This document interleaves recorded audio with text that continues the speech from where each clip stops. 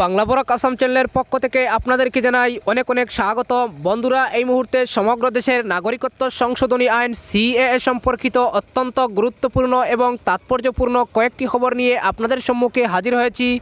তাই বন্ধুরা, আজকের এই ভিডিওটি অবশ্যই প্রথম হইতে শেষ পর্যন্ত দেখবেন, তাহলে বিস্তারিত বুঝতে পারবেন। উস্কানিমূলক মন্তব্যের জন্য কপিল মিশ্র, অনুরাগ ঠাকুরদের বিরুদ্ধে মামলা শুনতে রাজি হল সুপ্রিম কোর্ট। অপরদিকে অমিত শাহের পদত্যাগের দাবিতে উত্তাল সংসদ, লোকসভা স্থগিত করে দিলেন স্পিকার। অন্যদিকে আসামে নতুন নাগরিক পঞ্জি নয়, নামসুরদের রিজেকশন স্লিপ 20 মার্চ থেকে। হিতেশ দেব শর্মা উপযুক্ত নন, চিৎকার করে সাসপেন্ড বিধায়ক শেরমান আলী। এবং সর্বশেষ জানিয়ে দিচ্ছি, রক্তগঙ্গা বইবে, হিন্দু বাঙালিদের চরম হুঁশিয়ারি মেঘালয়ে, স্বাভাবিক ছন্দে ফিরেনি এখনও শিলং। তাহলে বন্ধুরা, বিস্তারিত খবরে যাওয়ার আগে আপনার কাছে করব ছোট্ট একটা রিকোয়েস্ট, ভিডিওটি দেখতে দেখতে অবশ্যই একটি লাইক করে দিবেন এবং প্রতিদিনের গুরুত্বপূর্ণ খবরাখবর সবার আগে পেতে এক্ষুনি করে দিন চ্যানেলটি সাবস্ক্রাইব এবং বাজিয়ে দিন পাশের বেল আইকন। তাহলে প্রতিটি মুহূর্তের তাজা খবরাখবর সবার আগে আপনি নোটিফিকেশনের মাধ্যমে পেয়ে যাবেন। কপিল মিশ্র সহ বিজেপির একাধিক নেতার বিরুদ্ধে উস্কানিমূলক মন্তব্য নিয়ে মামলা শুনতে রাজি হল সুপ্রিম কোর্ট। ক্ষতিগ্রস্তদের তরফে আদালতে একটি আবেদন জমা পড়েছিল। তাতে কপিল মিশ্র, অনুরাগ ঠাকুর এবং প্রবেশ বার্মার বিরুদ্ধে FIR দায়েরের আর্জি জানানো হয়। আগামী বুধবার সেই মামলা শুনতে রাজি হয়েছে শীর্ষ আদালত। সংশোধিত নাগরিকত্ব আইন বিরোধী ও সমর্থকদের সংঘর্ষে গত সপ্তাহে তেতে উঠেছিল উত্তর পূর্ব দিল্লি। তাতে এখনও পর্যন্ত 46 জন প্রাণ হারিয়েছেন, আহত হয়েছেন 200-রও বেশি মানুষ, ব্যাপক ক্ষয়ক্ষতি হয়েছে। এর জন্য কপিল মিশ্র সহ বিজেপি নেতাদের উস্কানিমূলক মন্তব্যকেই দায়ী করেছেন ক্ষতিগ্রস্তরা। তা নিয়ে সুপ্রিম কোর্টে একটি জনস্বার্থ মামলা দায়ের করেন তারা। তাতে বলা হয়, উস্কানিমূলক মন্তব্যের জন্য বিজেপি নেতা কপিল মিশ্র, অনুরাগ ঠাকুর এবং প্রবেশ বার্মার বিরুদ্ধে অবিলম্বে FIR দায়ের করতে হবে। দিল্লির বাইরে থেকে অফিসারদের এনে বিশেষ তদন্তকারী দল গঠন করে তাদের হাতে তুলে দিতে হবে তদন্তভার। উত্তর পূর্ব দিল্লির আইনশৃঙ্খলা রক্ষা করতে নামাতে হবে সেনাবাহিনী। সংঘর্ষ চলাকালীন পুলিশের ভূমিকা খতিয়ে দেখতে অবসরপ্রাপ্ত এক বিচারপতির নেতৃত্বে বিশেষ তদন্তকারী দল গঠনেরও আবেদন জানান ক্ষতিগ্রস্তরা। সেই সঙ্গে এখনও পর্যন্ত যাদের আটক করা হয়েছে তাদের একটি তালিকা প্রকাশের অনুরোধ করা হয়েছে। সামনে আনতে বলা হয়েছে ঘটনাস্থল থেকে উদ্ধার CCTV ফুটেজও। সংঘর্ষের শিকার হয়ে এখনও পর্যন্ত যাদের মৃত্যু হয়েছে তাদের দেহের ময়নাতদন্তের রিপোর্টও সংশ্লিষ্ট পরিবারের হাতে তুলে দিতে আর্জি জানানো হয়েছে। সোমবার এ নিয়ে আদালতে সওয়াল করেন আইনজীবী কলিন গঞ্জালভেস। জরুরি ভিত্তিতে এই মামলার শুনানি করতে হবে বলে আর্জি জানান তিনি। আদালতে তিনি বলেন, বিক্ষোভ তৃতীয় এলেও এখনও পর্যন্ত মৃত্যু মিছিল অব্যাহত দিল্লিতে। রবিবারও বেশ কয়েকজনের মৃত্যু হয়েছে। তার আর্জিতে সাড়া দিয়ে মামলার শুনানিতে রাজি হন প্রধান বিচারপতি S.A. বুবদের division bench. প্রধান বিচারপতি এদিন বলেন, আমরাও খবরের কাগজ পড়ি, সেখানে আমাদের দোষারোপ করা হচ্ছে, আমাদের উপর অনেক চাপ রয়েছে, কিন্তু আমরা তো আর এই ধরনের ঘটনা রুখতে পারি না। প্রাণহানি একেবারেই চাই না আমরা, বরং চাই সর্বদা শান্তি সম্প্রীতি বজায় থাকুক। আমরা বিষয়টি শুনব, কিন্তু একটা কথা বুঝতে হবে, কিছু ঘটে যাওয়ার পরেই পদক্ষেপ করতে পারে আদালত। হিংসা রোখার ক্ষমতা আদালতের নেই। উস্কানিমূলক মন্তব্যে FIR-এর দাবি নিয়ে এর আগে দিল্লি আদালতেও আবেদন জমা পড়েছিল। গত বুধবার তার শুনানিতে দিল্লি পুলিশকে তীব্র ভর্ৎসনা করেন বিচারপতি S. মুরলীধর। অভিযুক্তদের বিরুদ্ধে FIR করা হবে কিনা, তা না হলে সমাজের কাছে কী বার্তা যাবে, তা নিয়ে ভাবনা চিন্তার জন্য দিল্লি পুলিশকে একদিন সময় দেন তিনি। কিন্তু সেই রাতেই বদলি হয়ে যেতে হয় তাকে। তারপর দিন বিচারপতি DNM প্যাটেলের তত্ত্বাবধানে নতুন করে শুনানি শুরু হয়।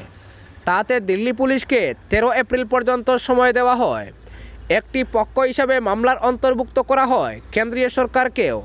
অভিযুক্তদের বিরুদ্ধে কী কী ব্যবস্থা নেওয়া হয়েছে সেই সংক্রান্ত সবিস্তার রিপোর্ট দিতে বলা হয়। অপরদিকে লোকসভার স্পিকার ওম বিড়লা মঙ্গলবার সকাল 11টা পর্যন্ত অধিবেশন স্থগিত করে দিলেন। বিজেপি ও কংগ্রেস সদস্যদের মধ্যে কোন্দল নিয়ে ক্ষোভ প্রকাশ করে তিনি জানান, এ জাতীয় পরিস্থিতিতে অধিবেশন পরিচালনা করা যায় না। বিজেপি জানিয়েছে, সংসদীয় রীতিনীতি মেনে চলার ব্যাপারে কংগ্রেস সাংসদদের বিরুদ্ধে মঙ্গলবার সংসদের নিম্নসভায় একটি প্রস্তাব পাশ হবে। সোমবার বিজেপি এবং কংগ্রেস সদস্যরা লোকসভায় একে অপরকে ঠেলাঠেলিতে জড়িয়ে পড়েন। দিল্লির হিংসার বিষয়টি নিয়ে বিরোধী দলগুলি তীব্র প্রতিবাদ জানিয়ে স্বরাষ্ট্রমন্ত্রী অমিত শাহের পদত্যাগের দাবি জানিয়েছিলেন। সেই দাবিকে ঘিরেই দু দলের নেতারা হাতাহাতিতে জড়িয়ে পড়েন। এই কারণে দুপুর 2টা নাগাদ বিরোধী দলের সদস্যরা ওয়েলে নেমে মোদী সরকারের বিরুদ্ধে স্লোগান দিতে শুরু করেন। তার বিরুদ্ধে প্রতিবাদে সরব হন বিজেপি সদস্যরা। এর ফলে যে বিশৃঙ্খলা তৈরি হয় তাতে লোকসভা বিকেল 4:30 নাগাদ স্থগিত করে দেওয়া হয়। বিরোধী সদস্যরা কালো ব্যানার বনিয়ে ট্রেজারি বেঞ্চের সামনে গিয়ে শাহের পদত্যাগের দাবি তুলেন। সংসদীয় বিষয়ক মন্ত্রী প্রহ্লাদ যোশী তাদের এই আচরণের তীব্র নিন্দা করেছেন। পাল্টা তিনি বলেন, কংগ্রেস দাঙ্গার উস্কানি দিয়েছিল 1984 সালে, যেখানে প্রায় 3000 মানুষকে হত্যা করেছিল। তারপরই বিতর্ক চরমে উঠে এবং স্থগিত হয়ে যায় লোকসভা। অপরদিকে ব্যাপক হারে বিদেশির নাম অন্তর্ভুক্ত হওয়ার অভিযোগে চূড়ান্ত নাগরিকপঞ্জি নিয়ে বারবার অসন্তোষ ব্যক্ত করেছে অসম সরকার। এমনকি গোটা দেশের সঙ্গে অসমে নতুন করে নাগরিকপঞ্জি প্রস্তুতের কথা বলেছেন মন্ত্রী হিমন্ত বিশ্ব শর্মা। তবে সরকার আজ বিধানসভায় স্পষ্ট করে দিয়েছে, নতুন করে নাগরিকপঞ্জি প্রস্তুতের কোনো চিন্তাভাবনা করা হয়নি। তাছাড়া চূড়ান্ত নাগরিকপঞ্জি প্রকাশের পর এখন স্পিকিং অর্ডার স্ক্যানিংয়ের কাজ চলেছে, আর কাজ 12% বাকি রয়েছে। এরপর আগামী 20 মার্চ থেকে নাগরিকপঞ্জি স্যুট 19 লক্ষের হাতে তুলে দেওয়া হবে রিজেকশন স্লিপ। 2019 সালের 31 আগস্ট চূড়ান্ত তালিকা প্রকাশের পর আজ অবধি অনিশ্চয়তা ঘিরে রয়েছে নাগরিকপঞ্জিকে। এখন অবধি চূড়ান্ত তালিকা নিয়ে নোটিফিকেশন জারি করেনি আরজিআই। নাগরিকপঞ্জি স্যুট 19 লক্ষ লোকও নাম খারিজের প্রমাণপত্র বা রিজেকশন স্লিপ পাননি, যা নিয়ে বিদেশি ট্রাইব্যুনালে আবেদন করতে পারেন। চূড়ান্ত তালিকাকে ঘিরে সরকারের অনীহায় আরও সংশয়ের সৃষ্টি হয়েছে। সরকার সেই তালিকা গ্রহণে মোটেই রাজি নয়, বারংবার বলেছেন হিমন্ত বিশ্ব শর্মা। কিন্তু সরকারের কাজকর্মে উল্টোটাই দেখা যাচ্ছে। অগপ বিধায়ক রামেন্দ্র নারায়ণ কলিতার প্রশ্নের জবাবে স্পষ্ট হয়েছে, নতুন নাগরিকপঞ্জি প্রস্তুত নয়, এই তালিকাকে মান্যতা দেওয়ার পথে এগোচ্ছে সরকার। অসম চুক্তি রূপায়ণ নিয়ে অগপ বিধায়কের প্রশ্নের জবাবে মুখ্যমন্ত্রী হয়ে সংসদ বিষয়ক মন্ত্রী চন্দ্রমোহন পাটোয়ারি যে তথ্য দাখিল করেছেন, তাতে দেখা গেছে চূড়ান্ত তালিকা থেকে যাদের নাম বাদ গেছে তাদের হাতে রিজেকশন স্লিপ দেওয়ার কাজ আগামী 20 মার্চ থেকে শুরু হবে। নাগরিকপঞ্জির প্রক্রিয়ায় বর্তমানে স্পিকিং অর্ডার স্ক্যানিংয়ের কাজ চলছে, আর মাত্র 12% বাকি রয়েছে কাজ। এরপর আগামী 20 মার্চ থেকে শুরু হবে নাগরিকপঞ্জি স্যুট 19 লক্ষ লোককে রিজেকশন স্লিপ দেওয়ার পালা। তাছাড়া নতুন করে আর নাগরিকপঞ্জি প্রস্তুতের কোনো ভাবনা নেই সরকারের, সাফ করে দেওয়া হয়েছে পাটোয়ারির জবাবে। কংগ্রেস বিধায়ক আবুল কালাম রশিদ মণ্ডলের অন্য এক প্রশ্নের জবাবে মন্ত্রী চন্দ্রমোহন পাটোয়ারি জানিয়েছেন, অসমে নাগরিকপঞ্জি নবায়নে এখন অবধি ব্যয় হয়েছে 1348 কোটি টাকা। কেন্দ্র এখন অবধি 1348 কোটি টাকা দিয়েছে এবং প্রায় পুরো টাকাই ব্যয় হয়েছে। এদিকে নাগরিকপঞ্জির কাজ যখন চূড়ান্ত পর্যায়ে রয়েছে, তখনও রাজ্য সমন্বয়ক হিতেশ দেব শর্মাকে ঘিরে অব্যাহত রয়েছে প্রতিবাদ। প্রতীক্ষা জেলার বদলির পর সরকার তাকেই নিয়োগ করেছে নাগরিকপঞ্জি নবায়ন প্রক্রিয়ার শীর্ষ পদে। কিন্তু এই দায়িত্বে আসার আগে হিতেশ দেব শর্মা সোশ্যাল মিডিয়ায় যেসব পোস্ট দিয়েছেন তা নিয়ে কম বিতর্ক হয়নি। সুপ্রিম কোর্টে অবধি আবেদন করা হয়েছে তার নিযুক্ত খারিজের দাবিতে। সোমবার বিধানসভায় ফের ওই বিষয়টি তুলেন কংগ্রেস বিধায়ক শেরমান আলী আহমেদ, কিন্তু সরকারের উপযুক্ত জবাব না পেয়ে একাই প্রতিবাদ করতে শুরু করেন। অধ্যক্ষ তাকে বারবার অনুরোধ করেও বসাতে না পেরে বাধ্য হয়ে সারাদিনের জন্য বিধানসভা থেকে সাসপেন্ড করে দেন। তিনি বেরোতে না চাইলে মার্শাল লাগিয়ে শেরমানকে বের করে দেওয়া হয় বিধানসভা থেকে। সরকারের কাছে তার প্রশ্ন ছিল, নাগরিকপঞ্জি নবায়ন যার নেতৃত্বে হচ্ছে সেই ব্যক্তিকে ধর্মনিরপেক্ষ, দেশের আইন, সংবিধান, জাতীয় আন্তর্জাতিক চুক্তির প্রতি সম্মান থাকা ব্যক্তি হওয়া উচিত নয় কি? যদি সেটাই হয় তাহলে নাগরিকপঞ্জির নবনিযুক্ত রাজ্য সমন্বয়ক কি ওই পদের জন্য উপযুক্ত?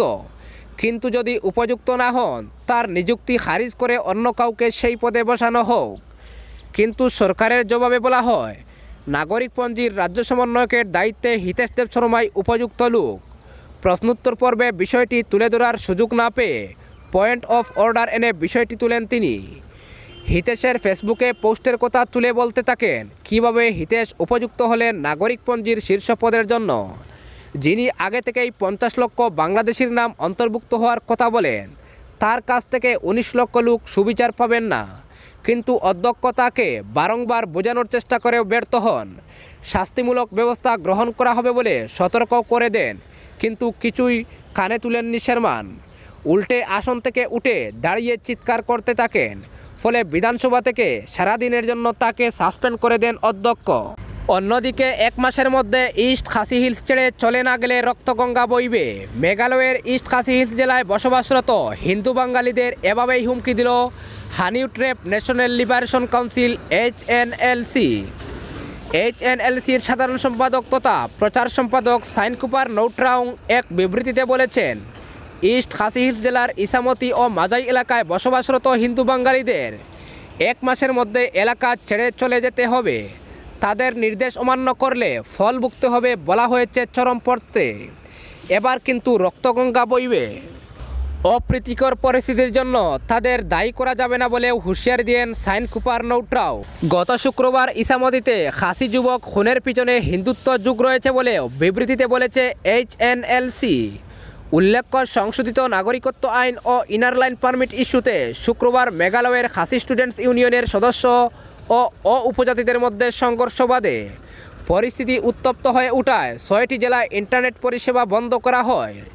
শিলং শহর সহ পার্শ্ববর্তী এলাকায় কারফিউ জারি করে জেলা প্রশাসন। কিন্তু শনিবার সকালে নতুন করে হিংসার ঘটনার জেরে অনির্দিষ্টকালের জন্য ফের কারফিউ জারি করা হয়। সূত্র মতে শুক্রবার পূর্ব খাসি হিলসের সেলার ইসামতি গ্রামে CAA ও ILP ইস্যুতে এক সভা ডাকা হয়েছিল। বলা বাহুল্য, সংশোধিত নাগরিকত্ব আইনের বিরোধিতা করেছে মেঘালয়ের KSU। সারা রাজ্যে ILP বাস্তবায়নের দাবি করেছে খাসি স্টুডেন্টস ইউনিয়ন। সবাই KSU সদস্যসহ এলাকায় বসবাসকারী বাঙালিরা অংশ নেন। মত পার্থক্য দেখা দেওয়ায় শেষ পর্যন্ত তা সংঘর্ষের রূপ নেয়। শুক্রবারের সংঘর্ষে KSUর 4 জন সদস্য জখম হন। এদের 2 জনকে ইসামতি হাসপাতালে নিয়ে যাওয়া হয়, অন্য 2 জনকে ভর্তি করা হয় সুহরা হাসপাতালে। জানা গেছে, সবাই উত্তপ্ত পরিস্থিতির পর KSU সদস্যরা বাঙালিদের একটি গাড়িতে আগুন ধরানোর চেষ্টা করে।